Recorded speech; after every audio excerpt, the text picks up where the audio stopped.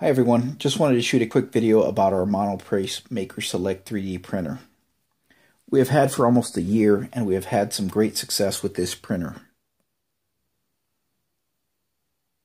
In the last few months, we have begun to have a couple of problems. In this video, I will address prints not sticking to the bed. I was beginning to have prints lifting from the bed during the printing. So I first decided to check the flatness of the bed.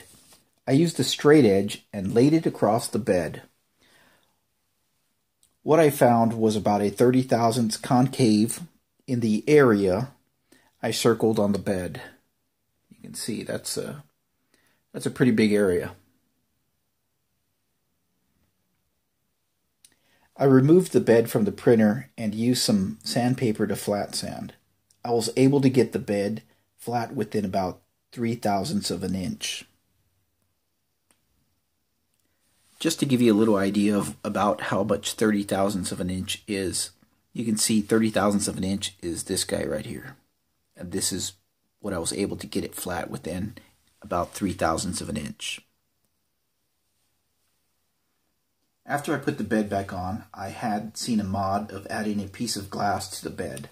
So I thought, why not? I have a piece of glass I can try with.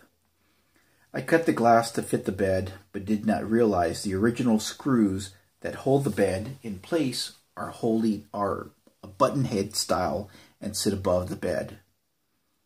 When I went back to cut the glass again, I broke it, putting an end to the glass bed mod for now. After thinking a little, I decided to get some flathead socket cap screws. I measured the thread, and the screws are an M3 by 0.5 thread.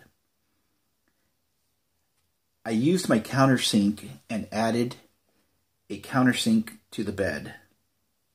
I wanted the screws to sit just below the surface of the bed, and this is what it looks like so far. You can see right here.